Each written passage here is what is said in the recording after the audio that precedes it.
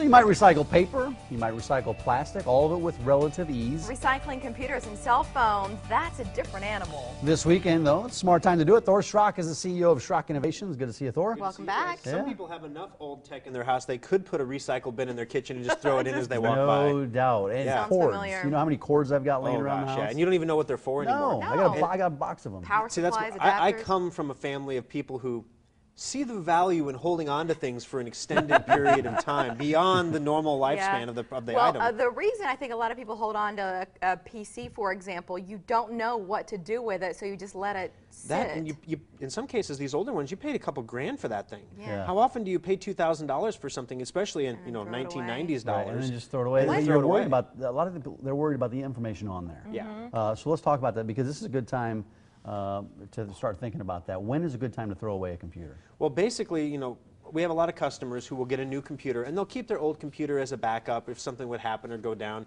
And that's fine as long as it's anything higher than Windows XP. So if it's Windows Vista or Windows 7, you can go ahead and hang on to it as a backup if that's something you want to do. Anything XP you shouldn't use at all on the internet anymore. Anything with and you can tell there's a big sticker on the top that says Windows XP. So you can get rid of any computer with XP. It's not worth anything to anybody. The technology is not new enough to be of use to anyone. Because that'll be a question for people. If I'm not using it, but can't I donate it to charity? Can I sell it online? And you're saying that's the line when you know the answer. Well, yeah, no. because basically there's a difference. Consumers, as a consumer, if you wanted to, you could take your old computer and the big monitor and the keyboard mouse and set it out by the trash can, and the trash man will come pick it up as long as one of your neighbors doesn't do it first. And then you can get rid of it. But if you're a company, if you're a church, for example, which isn't technically a company, but if you're an organization and you have a bunch of old computers and you throw those in a dumpster, it's a $30,000 EPA fine for every item you get caught throwing in the dumpster. And so is it because of the components inside? it's the EPA. It's a bureaucracy. Yeah, it's designed to keep it from going into the landfill. That's the short answer. But basically, 30 grand for a keyboard, 30 grand for a mouse, 30 grand for a monitor, 30 grand for speakers. And I don't know if You they better charge recycle. individually. I don't know. Right, you better But, recycle. and companies have to pay to have that stuff taken away. And so a lot of times churches and charitable organizations don't want old computers. Goodwill won't even take a computer anymore unless it's a complete functioning unit. Unless it's ready to use. What about cell phones? Because in my top drawer in my bedroom, I think I've got 4 or 5 cell bag phones. phone? Are we going that far back? No, I don't have the big block phone. No, but I do have a couple flip phones in there. Bag phones came before the construction bricks. Bag phones are the phones like Columbo was using in the back of his Throw 'em car. on your shoulder. But no, that's a great thing because a lot of times there was an article that was just released the previous week that said when you do a factory restore on a digital device like a tablet or a phone, that data is not necessarily deleted. Sometimes the memory is just reset. And so somebody like me can easily recover the data, but more concerningly, somebody that has an off-the-shelf or even a freeware program off the internet can scan that and recover all the pictures, the text messages, the contacts, and everything off of it. And in some cases, the passwords and the stuff that is truly sensitive. And that's sensitive. why destroying this information, the actual device, is sometimes needed. Yeah, and that's what I tell my customers. If you have a first-generation iPad, nobody wants that. Honestly, nobody wants the first-gen iPad anymore. Yes, you paid a boatload of money for it. Nobody wants it. Well, do you think it'll be worth something someday? Maybe a collector's item? Well, as you know, very first iPad. as I come from a family of borderline hoarders, and my wife is the opposite of me, so we're a good blend. So she goes through my cable boxes and, oh, what's this cable for? Do you know what this is for? No, I don't right off the top. She throws it away. Yeah. Then, of course, I go looking for my cable for something that I forgot I needed. Where's the they have to power go adapter buy for one that? because- You threw it yeah, away. yeah. I'd have everything if I didn't throw it away. But basically, when it comes to cell phones and mobile technology and iPads and things like that, there were so many of them produced. It's a scarcity thing. There's tons of them out there. They're not going to be worth anything. Just look to the 1980s, the Apple IICs we played with in grade school.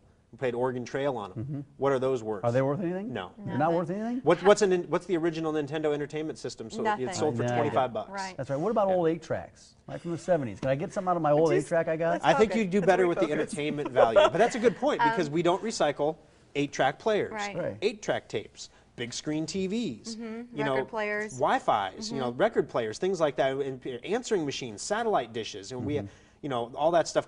People bring it in, and if it's just one of our established customers who has just one thing, we'll take it. But we've on our previous recycling events, we've had guys pull up with truckloads of satellite dishes before, and because during the recycling event we take any computer equipment and any cell phone equipment for free, they're like, oh, I can get rid of this stuff, or a company will come with a truckload of monitors, And which that's is not, this is computers and Like, cell what about a phones. TiVo? I've got an old TiVo. It's got all my old. Is it a computer? Computers Is it and not? cell phones. Yeah, it's got a hard drive in there. Computers Yeah, we'll and take cell your phones. TiVo and recycle Thanks. it. How It much has a does it hard drive. cost? Because you've talked about this.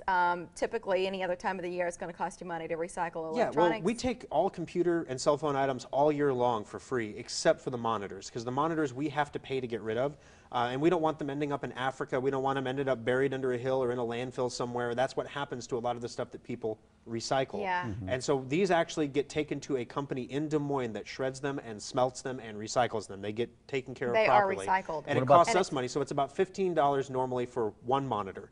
But during the recycling event, which is going on Saturday and Sunday, you can get one monitor recycled for free. It doesn't matter how big it is. Wow. It doesn't matter if it's a flat panel or a CRT. You get one for free, but it's 15 each The edition. hard Unlimited drives in there. What about the PCs. hard drives?